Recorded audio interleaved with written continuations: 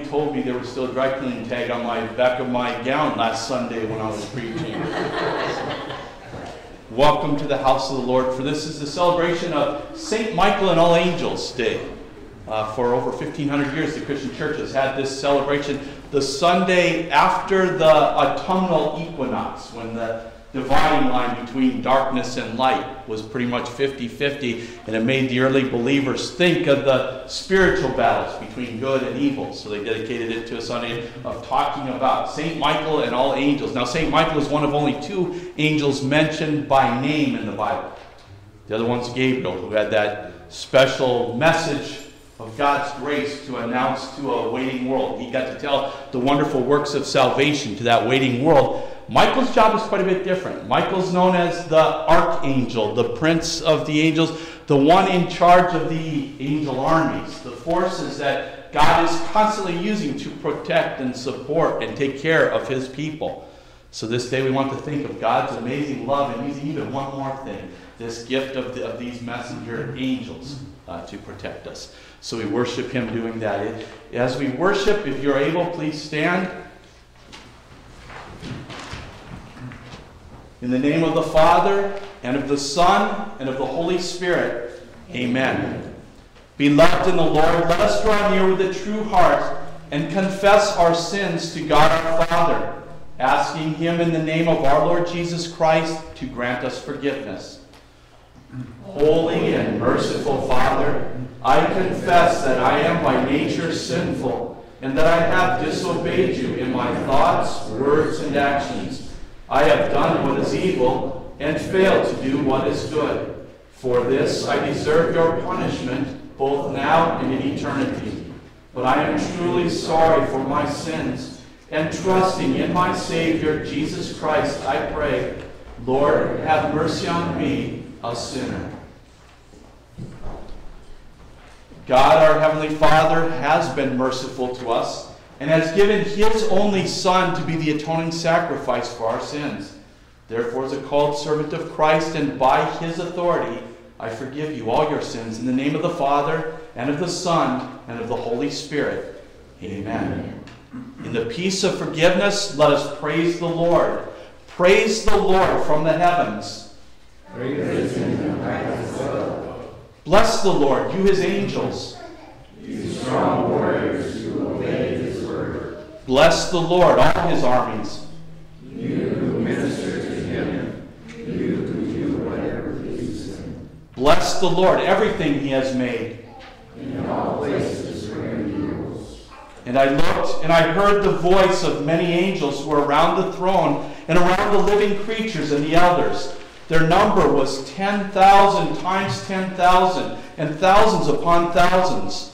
With a loud voice they were saying, "Worthy is the Lamb who was slain, to receive power and riches and wisdom and strength and honor and glory and blessing."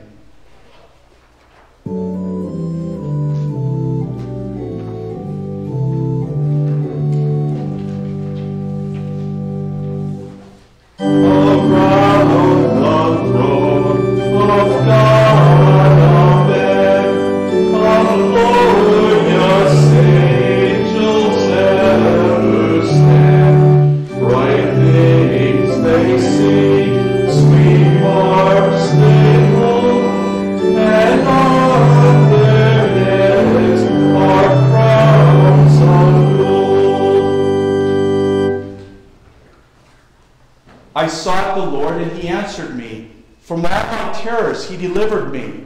His people look to him and are radiant, and their faces will never blush. This poor man called, and the Lord heard. From all his distress the Lord saved him. The angel of the Lord camps around those who fear him, and he delivers them.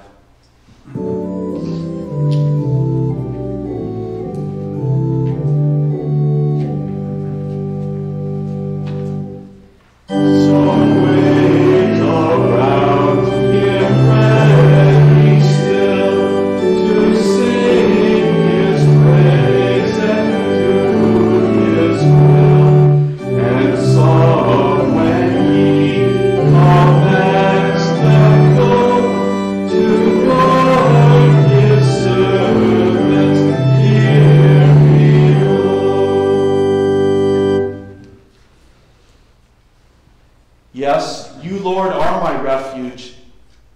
make the Most High your shelter, evil will not overtake you. Disaster will not come near your tent.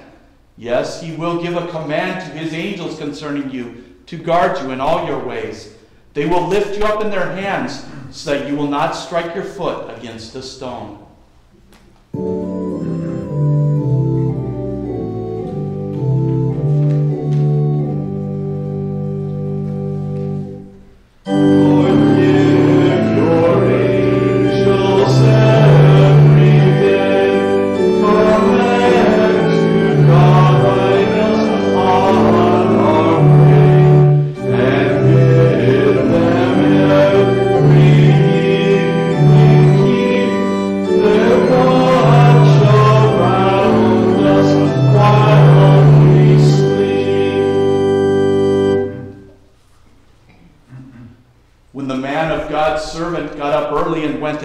There were soldiers, horses, and chariots surrounding the city. So his attendant said to Elisha, "Oh no, my Lord, what will we do?" He answered, "Don't be afraid, for those who are with us are more than those who are with them." Then Elisha prayed and said, "O Lord, open his eyes so he can see." Then the Lord opened the servant's eyes, and he saw that the hills were full of horses and chariots of fire all around Elisha.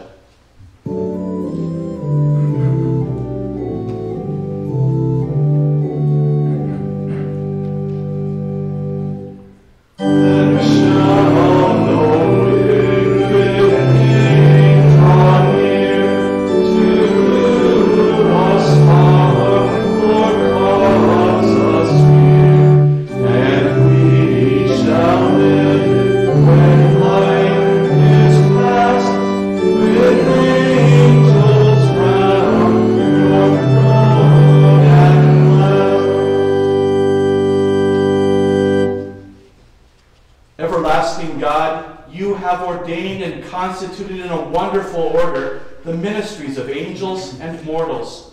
Mercifully grant that as your holy angels always serve and worship you in heaven, so by your direction they may help and defend us here on earth. Through Jesus Christ, your Son, our Lord, who lives and reigns with you and the Holy Spirit, one God, now and forever. Amen. Please be seated. Our first scripture reading for this day comes to us from the last book of the Bible in Revelation chapter 12. And sometimes in this struggle that God's Word lets us know we're always involved in here, we don't always see the big picture. We're the grunts on the ground, and in the middle of this turmoil and this with the dust of war and the fog of war all around, we don't necessarily see the whole picture of the battle. But here in the book of Revelation, there's God's AWAC plane. And it's got a view of the entire battle completely. And here he gives us this incredible encouragement that as he looks out over the whole battlefield, there's absolutely no contest. The devil and all the evil forces are smashed forever and ever. And believers and angels are rejoicing together in this wonderful victory. This great victory that he tells us comes about through the blood of the Lamb and through the word of the testimony. Revelation chapter 12, verses 7 through 12. There was also a war in heaven. Michael and his angels fought with the dragon. The dragon fought back along with his angels, but he was not strong enough. There was no longer a place for them in heaven. The great dragon was thrown down, the ancient serpent, the one called the devil and Satan, the one who leads the whole inhabited earth astray. He was thrown down to the earth, and his angels were thrown down with him. I heard a voice, a loud voice in heaven saying, "Now have come the salvation and the power and the kingdom of our God and the authority of his Christ, because the accuser of our brothers has been thrown down, the one who accuses them before our God day and night. They conquered him because of the blood of the Lamb and because of the word of their testimony. For they did not love their lives in the face of death. For this reason rejoice, you heavens, and those who dwell in them. Woe to the earth and the sea, for the devil has gone down to you. He is full of rage, because he knows that his time is short." This is God's word. Our psalm for the day is a beautiful psalm. It's a beautiful picture of our rest under the shade of this protecting God. He talks about enemies being all around, surrounding us on every side. The bullets are flying through the air, but there we are, safe and protected in this fortress called our God. And his protection, his special forces that he uses, his angel armies that cover us and protect us and lead us all the way through until he delivers us from all evil. Psalm 91.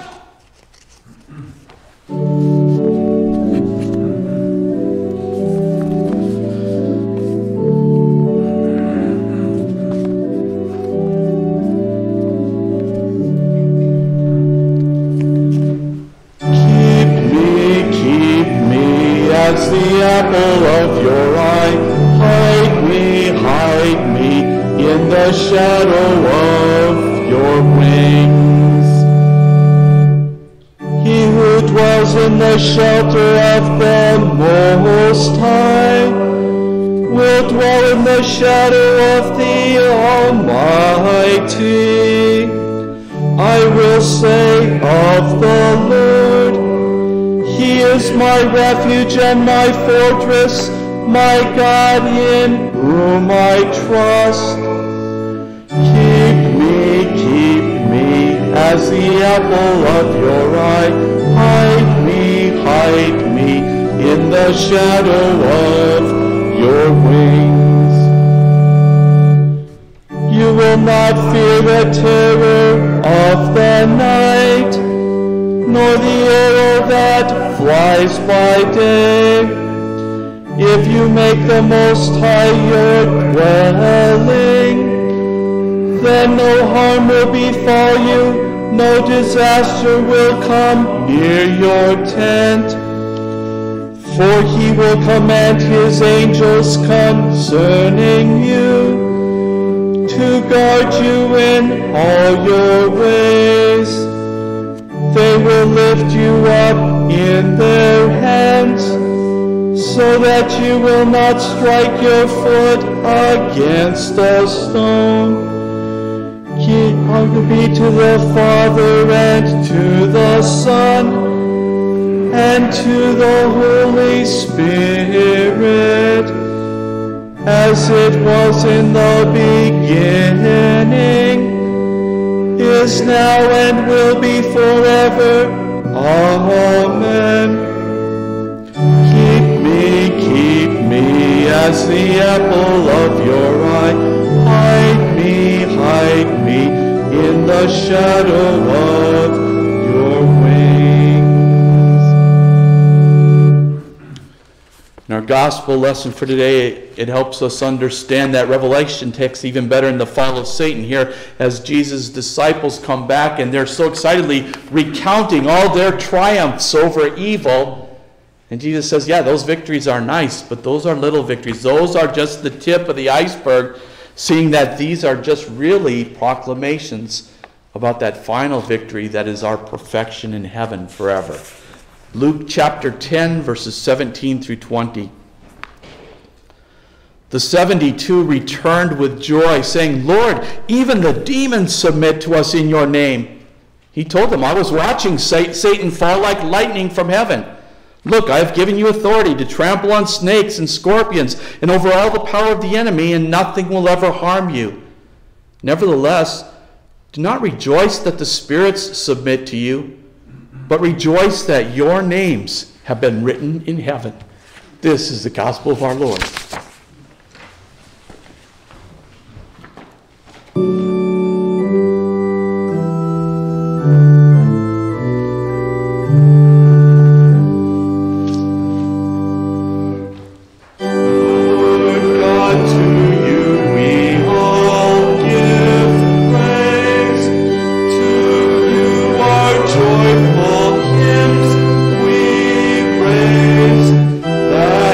Angel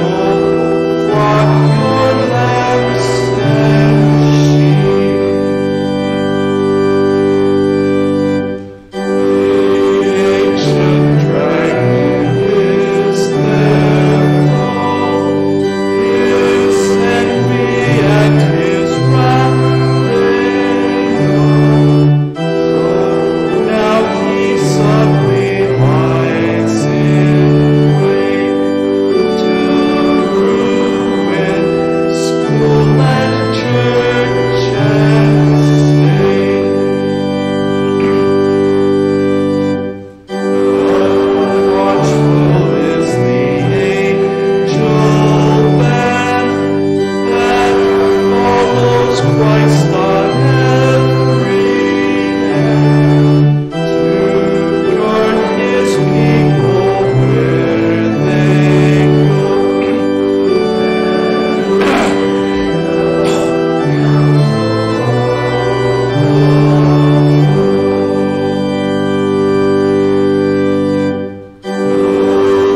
Lord, awaken songs of praise.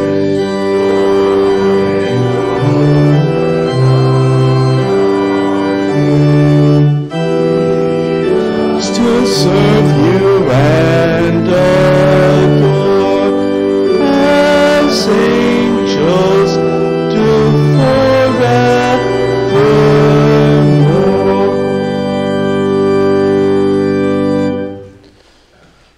Grace, mercy, and peace are yours from God our Father and our Lord and Savior, Jesus Christ. Amen. Part of God's word for our consideration this day is written for us in the book of the prophet Daniel, chapter 10, verses 10 through 14, and the first 3 verses of chapter 12. Then a hand touched me and pulled me up, trembling to my hands and knees. He said to me, Daniel, you are a highly valued man. Understand the words that I'm speaking to you. Stand up where you are, because now I have been sent to you. When he spoke this word to me, I stood up, shaking. He said to me, do not be afraid, Daniel, because from the first day that you began to commit your heart to gaining understanding and to humbling yourself before your God, your words have been heard, and I have come in response to your words. However, an officer of the kingdom of Persia was standing against me for 21 days. Yet Michael, one of the chief officers, came to help me, for I had been left there against the kings of Persia. I've come to explain to you what will happen to your people in the latter days, because the vision concerns days still to come. Then, at that time, Michael, the great prince who stands over your people, will arise. There will be a time of distress that has not happened from the first time that there was a nation until that time. At that time, your people will be delivered, everyone who is found written in the book. Many who are sleeping in the dusty ground will awake, some to everlasting life, and some to shame, to everlasting contempt. Those who have insight will shine like the brightness of the sky, and those who bring many to righteousness will shine like the stars forever and ever. This is the word of our God. Dear friends in Christ, back in 1980, the Swedish Royal Navy received an official document from their Interior Department, the Department of Forestry. It was a letter notifying them that their lumber for shipbuilding was ready. This didn't quite make sense to them, but after some historical research, they were able to clear up this issue and another mystery. Why there are all these giant oak trees on the southern half of this one island, Vosingso, in the middle of the Lake Vättern, when there are no other oaks anywhere around, indigenous to this area anywhere else in that part of the country. But now they had the answer. Because back 150 years before, at the end of the Napoleonic Wars, the Swedish Royal Crown sent out a special delegation to find just the right property where it had the right kind of soil and the right kind of climate to be able to accommodate them in planting these oaks. And they had to be oaks because the Vikings had always said the oaks were the strongest wood for shipbuilding. And unlike apparently the kind of things we call oaks around here, they also had the straightest and truest grain for shipbuilding. So they had found this spot and it was perfect, and over the next 10 years they planted over 300,000 oak trees. Then a number of years later, in keeping with this same plan, they had planted elms and birch and maples in the rows between so that the oaks would keep on pushing all their growth up and not spread out wider. And now, a century and a half later, that wood was good and ready for them to build their ships with. Unfortunately, they had long before abandoned wood as the material for their hulls, and they were using iron and steel and things like that. But still, you have to hand it to these people. This was nice long-term thinking, wasn't it? They were thinking long in a time when most people don't. Think of our age. Most people do not think long term. In this fast food, instant tan, rocket mortgage, Amazon Prime, next day delivery, and promising us next hour as soon as they get their drone system figured out. It's all about right here, right now, what I get, and there doesn't seem to be much thought given to any kind of long-term thinking. Where I used to be ecstatic when I'd hear a bing, dong, dong, and my internet would be connected by dial-up. It only took 3 or 4 minutes. Now, if my computer lags for a microsecond, I've already frustratedly and impatiently pushed keys that I'm going to have to undo and redo later on because it's already doing something else. And we find ourselves in this day and age where everything is right now, and it does have its effect on us.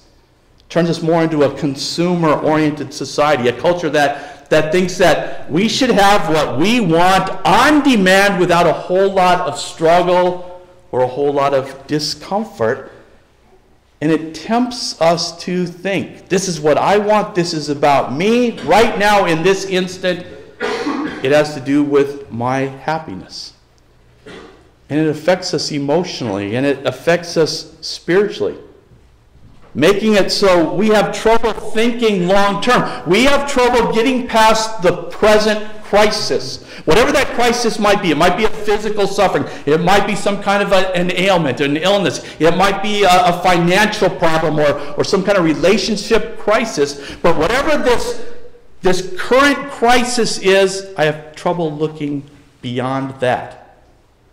Beyond me and how this might affect my personal happiness now. It turns me inward, only able to think of the short term and me, my happiness right now. And maybe that's why so many of us get so afraid and so pessimistic and so irritated and so irritable and so losing sight of what is most important. And it affects our faith in God as well. And that's why God comes to us like he does in his holy word today. And he gives us exactly what we need, like he always does. And that's to be able to think more long term and to be able to be in it for the long haul. And to that end, he gives us his word and his promises and his son. And maybe you didn't catch it right away, but Daniel did. As Daniel, like many of us, was very experienced in crises. As a teenager already, he had been one of the first group to be dragged off as prisoners of war into the Babylonian captivity. As he was there, he suffered greatly. People persecuted him. People made fun of him. People didn't let him have certain positions and jobs. And he even was put on trial and convicted. And they had an execution all set up for him. It didn't work out too well in that den of starving lions, but he was pressed down. And now, after being there for 70-some years, after his entire nation and way of life and culture had been absolutely destroyed, now, finally, God was letting them go back to their homeland.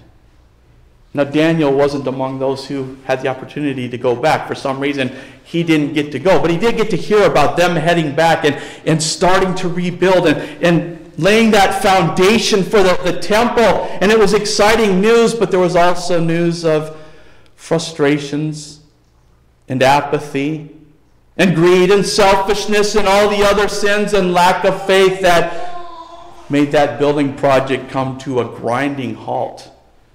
And all of this was weighing very, very, very heavily on Daniel's heart. But he gets Jesus. Yeah, that hand that pulls him up when he is so down, that's Jesus. More accurately, that's the Son of God before he became Jesus. That angel or messenger. And in the Bible languages, those are both the same word. That angel or messenger, and we have to go by context to see that this time it's that angel of the Lord, that special messenger. That special messenger that keeps on saying things only God can say and doing things only God can do. As he's just told us, he's the one who who's got this archangel Michael, the most powerful of all the angels, and he's got his back. He's the one who protects him. And only God Almighty could do that. And so he comes and he explains these things to Daniel. So that Daniel can think even in longer terms than that 70 plus years he's already been depending on those promises of God and his word. He said to me, Daniel, you are a highly valued man. Understand the words I am speaking to you. Highly valued. Highly valued? Are you kidding? God can't, he's so holy, he can't value anything or anyone who's not absolutely pure and perfect and holy. But this was also a long-term thing. This was one of those plans of God, a really long-term plan. A plan he describes in Romans 4 as he justifies the ungodly. So that Daniel, this sinner, and us sinners could be considered as highly valued and precious by God anyway. He says he justifies the ungodly. And how he does that, he says, by transferring their guilt onto his one and only perfect Son, and then that Son's perfection onto us. As that divine messenger reveals this plan to Daniel, he gets an even more long-term approach, long-term view of everything, and so do we. But wait, and I don't want to sound like one of those cheesy infomercials, but wait, there is more. How can there possibly be more than this, right? But he says, wait, there is more. There's more of God's promises. And there's more of this word that had given Daniel faith and Christian humility. And there was more of this special benefit, this privilege called prayer. In fact, we're told that that's why Jesus even came to Daniel in the first place, was as a result of that praying. But then wait, there's even more than that. The incredible clearance that we get to be able to see past that door that no human eye can see past. Authorized personnel only, and he tells us we're authorized. And we get to see beyond that door, a peek behind the scenes into this whole other realm of how God operates and takes care of business and takes care of his people, this spiritual world, this spiritual realm, and in another way that our wise and powerful and loving and holy God takes care of us and lets us know about it. See, this God is a God who can do absolutely anything, but he tells us he's also a God who likes to use means or tools or instruments to do everything. For example, the means or instrument he used to give us faith and forgiveness and eternal life with him is his gospel good news in the Word and in the sacraments. And the way he gets that, the means he uses to get that wonderful blessing to anyone else, is the means called his people, his church, who proclaim those benefits to the rest of the world. And one of the means he gives us here, and I think he gives us all these means as kind of a visual aid for us. One of these audio visual aid tools that some of the kids in school, they need that to be able to grasp these concepts. Well, here, to grasp these concepts God gives to us a little more help, these visual aids. And one of them isn't so visual because they're invisible, but we get the idea as he uses this means to protect and guard and these creatures, these fantastic beings that he tells us he's created to serve him constantly, but to serve him, as he says in Hebrews 1, to serve for the benefit of those who inherit salvation. Yeah, angels, and he's talking about them serving us. And just this idea of these angels and serving us helps to remind us again what is most important. Because we know, as God's Word says, our struggle is not against flesh and blood, but against the spiritual forces of evil. As much as we get kind of short-sighted and sidetracked by the physical things and the worldly problems and concerns and worries, he says the real important stuff is happening on a spiritual level, in the spiritual realm. And there in the spiritual realm, we've got these ringers. They're on our team. It's God's special forces. These angel armies constantly guarding, protecting, fighting for us. And again, their service helps us think long-term, really long-term. I mean, they're obviously in it for the long haul, right? They were starting already back fighting in in the days of Adam and Eve. Back with that first fight and the fall into sin, and all the way through ancient history. And they show up here in Daniel. This is in the 500 BCs, and they're still fighting on behalf of God and behalf of God's people. Places like Babylon and Persia. Beings like this captain of the forces, this Michael, the archangel, who, it's the prince of God's forces. But here he says, he calls him your prince too. Always fighting for you. Always working for you and always victorious. Are you getting tired of winning yet? Well, don't. Because it keeps on going constantly. As Michael and the rest of these angel forces are constantly battling on and constantly winning in Persia, and then in Greece, and then Rome, and everywhere else in the world, and everywhere else in time, keeping all of history his story, as in God's story. And always winning for God's people, and always proclaiming and celebrating that, as they did in the skies over Bethlehem, when that one and only Savior came in, the only one who could do this thing, to take our place in living God's will perfectly for us, and give up his life then as payment in full for all of us. But just like Jesus wasn't done yet, because we're not all in heaven with him yet, these angels aren't done yet. These holy, powerful beings, none of them retired after the Persian Wars or the Greek campaign or any of those other things. All of them are in it for the long haul, and that means they're in it to keep us to the end for the long haul. And that is just so cool and amazing and wonderful, the way God shows us how involved he is in our lives.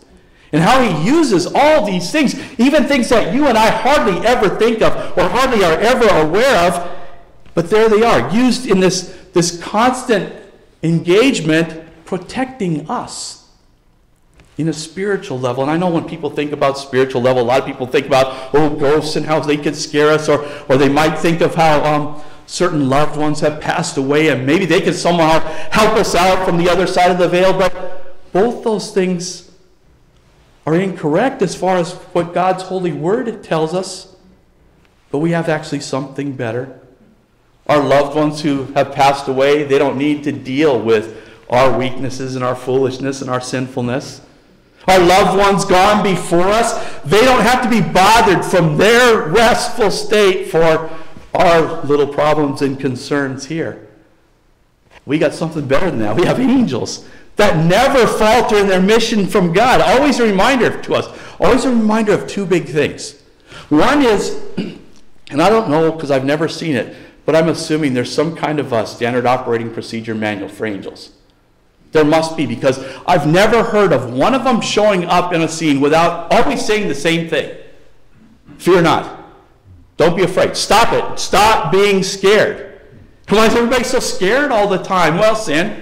Sin that makes us unholy people uncomfortable in the presence of absolute holiness. So there's that. And then the consequences of sin, right? That's why there's constantly a battle all around us. But then the second big thing they show us constantly is that the victory is assured. That this Jesus, the Christ, the one who won the battle, the victory, the God who promised that and came through on that, also promised, in fact, he swears by his own holy self to make absolutely everything, the things you think are good and the things you think are bad, to work for your eventual best. We can't lose. We can only win. We can only win and rejoice, right, with these angels who are constantly, every time they give a picture of heaven, they're singing and praising God. And a lot of times we look through Revelation, they're singing a lot of the same songs we're singing. And they're excited about the same things we're excited about, as we're told that every one of them celebrates when that lost son or daughter comes back, is returned to the prodigal father. And there's great celebration there. Yeah, there's struggles, and yeah, there's distress, and yeah, there's problem. But look what we have. We have this best of all armies, the special forces of God Almighty, constantly working for us. Constantly dedicated to the long-term goal. Like that Swedish Navy, right? Being able to see things in the long term and wanting to be prepared for that. But better than the Swedish Navy, because their answer lasted more than 150 years. In fact, more than 150 centuries from that first battle ever, after the first fall into sin, all the way to the time of Daniel when they were able to resist those evil forces. And it's proven because God then did get his people sent back from captivity to that just right place in the just right time for his promised Savior to be born and redeem all of mankind. And on, even after that, none of the evil forces able to stand up to God's plans. And this one that we keep praying, thy will be done, and deliver us from evil, he keeps on doing it. Every time, no matter how much evil, no matter how menacing and how harmful and how threatening it is around us, just like lined up dominoes, falling over one after another, exposing the power and the wisdom and the love of our God who works everything for our best. All the way, long term, right? All the way to the end of time. And then guess what? Who's there? Those angels are still there. As they see the resurrection from the dead, that perfect reunion, that perfect reward in all of eternity, and we get to enjoy that and celebrate with the angels forever, that incredible peace and joy that never end. Shining like the brightness of the sky, shining like the stars in the heavens, and rejoicing, us and the angels singing together. Look forward to that. Look up. Jesus won. We can't lose. Think long. That's thinking right. Amen. And the peace of God, which surpasses all understanding, will keep your hearts and minds through Christ Jesus our Lord. Amen.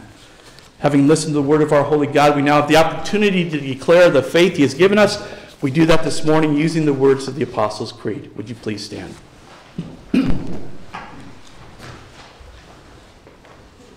I believe in God, the Father Almighty, maker of heaven and earth. I believe in Jesus Christ, his only Son, our Lord, who was conceived by the Holy Spirit, born of the Virgin Mary, suffered under Pontius Pilate, was crucified, died, and was buried. He descended into hell. The third day he rose again from the dead. He ascended into heaven and is seated at the right hand of God the Father Almighty. From there he will come to judge the living and the dead. I believe in the Holy Spirit, the holy Christian church, the communion of saints, the forgiveness of sins, the resurrection of the body, and the life everlasting. Amen. Please be seated.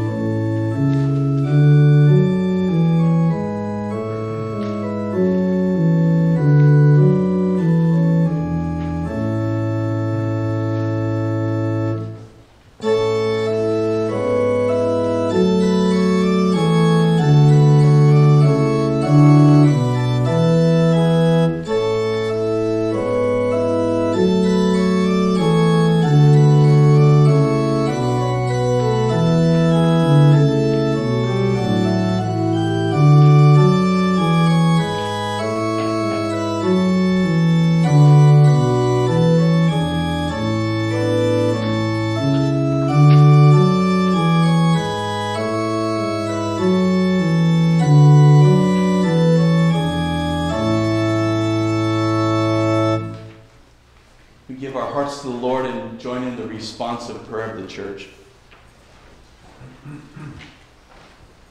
Heavenly Father, how great is your love to us in Christ Jesus. For the sake of his sacrifice on the cross, you have forgiven all our sins and assured us that we are your dearly loved children now and forever. Because we are heirs of salvation, you have sent your holy angels to serve us. When we feel weak and helpless, comfort us with the knowledge that your powerful angels surround us.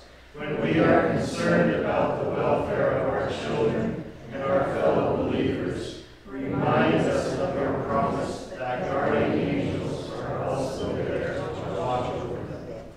On various occasions, you sent your archangel Michael to accomplish your purposes. As Michael once fought against the devil and his angels in heaven, assure us that your angels are still overcoming the powers of evil around us in the world. As you sent Michael to carry out your will for the nations of the ancient world, comfort us with the knowledge that your holy angels are still guarding and protecting your institutions of government and family. As you once sent Michael to protect the body of your servant Moses, help us realize that whether we live or die, your angels continue to watch over us, and at last will carry our souls to heaven to be with you. Hear us, Lord, as we bring you our private petitions.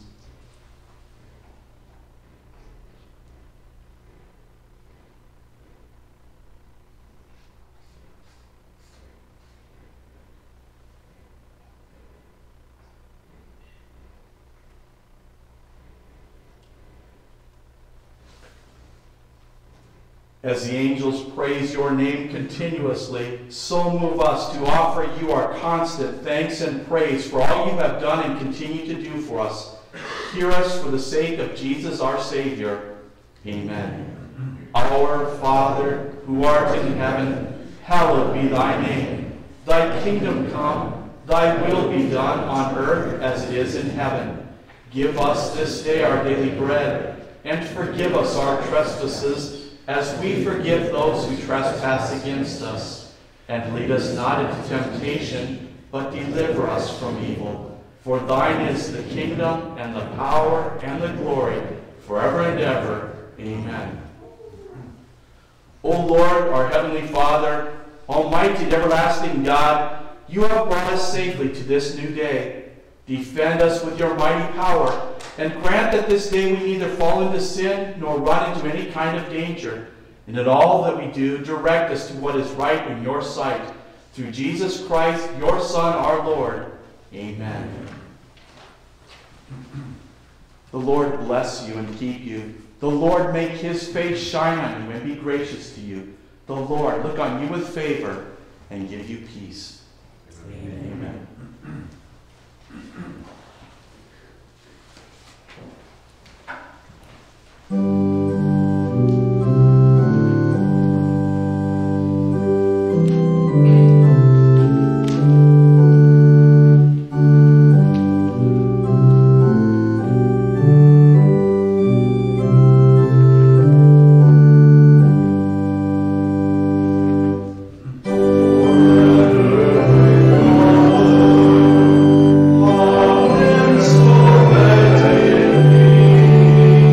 Why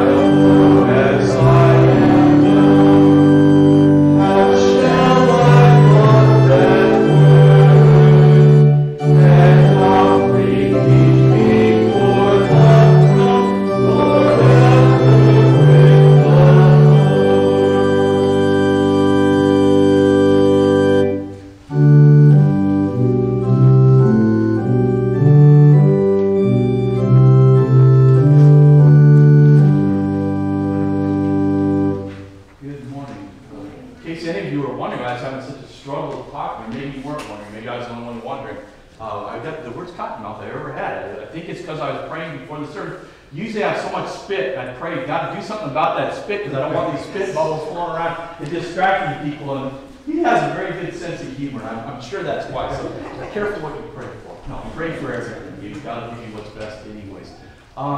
I could use help again in the office from maybe 1:30ish till 5ish tomorrow. It might not be. If they call off work early or don't come in tomorrow, you won't have to, but we still have the work going on in the kitchen. So if there's anyone who could fill in for me so I can get a couple of the shut-in visits, some of those have to be done during certain daylight hours, and so it would be very helpful if someone could sit in there for a little bit. Also, the LWS calendars, we're ready to send in the order for that. They're like $10 each. If we get 10 of them, I think the shipping rates would be like $11.50, but I'll see the council pay for shipping. So if you want one of these LWS prayer calendars, let me know so we have an idea of how many to order. You got anything? No. Then we just have the Wells Connection, 5.5 minutes. Have a great rest of the week.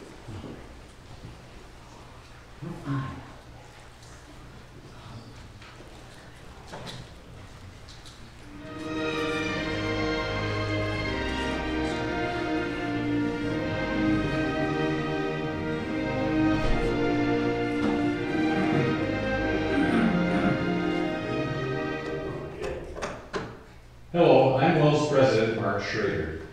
Just a few weeks ago, more than 400 delegates met in New Ulm, Minnesota for our Synod's 65th Biennial Convention.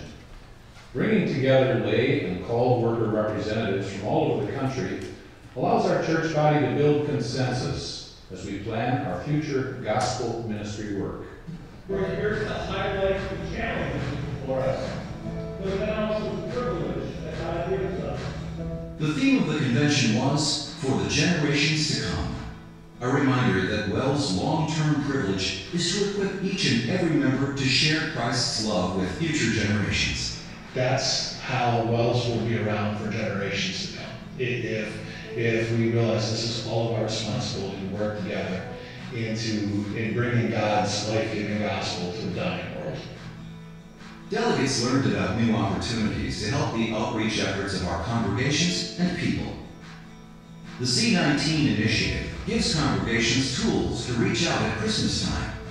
Last year, this initiative resulted in 1.2 million people receiving invitations to WELL's Christmas services. The new 10 for 10 Stewardship Initiative is a proven plan that has brought significant blessings to participating congregations. Also new this year is the Welcome Home Initiative, which is a plan to more vigorously reach out to members who attend worship only infrequently or not at all. What Welcome Home focuses on is the 155,000 WELLS members who attend church 2 or fewer times a year. We all know these people. It's my responsibility to go to my Christian brother or sister who's falling away and to try and bring them back into the Christian family. Welcome home. The delegates re-elected Reverend Mark Schrader to another 4-year term as president. He is currently finishing his 12th year in that role. I thank God for the privilege of continuing to serve you. I thank you for that. And please keep remembering me and our beloved Synod in your prayers. Delegates also discussed several financial issues. For example, how congregation mission offerings impact our Synod's overall ministry plan. Also, delegates considered resolutions intended to help lower the debt of those studying at Martin Luther College. We understand there's a large cost to that, and so if there's a way that we can address that in a meaningful way without cutting out ministries, I think that's important for us to address.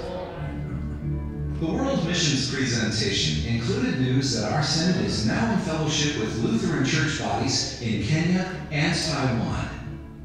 Delegates from those church bodies attended. It was a wonderful opportunity for them to receive encouragement from their WELLS brothers. To see with their own eyes the encouragement and the strength that God has given us in the WELLS that is able to back them up and support them in their endeavors. It's a huge, huge boost for them. World Missions also offered an update on the exciting news from Vietnam, where our Synod has been given special permission to offer theological training to leaders of the Hmong Fellowship Church. Construction is beginning on the training facility that we will be using to train the generations of Hmong pastors that they have requested us to train. So we are the only ones with the government permission to actually do this evangelism seminary training work with the Hmong people in Vietnam. Delegates also learned about new home mission efforts that have developed in the past 2 years, and future opportunities now in the works. Around the world, God's church continues to grow, and there's a lot of work that we can do toward that here in the United States.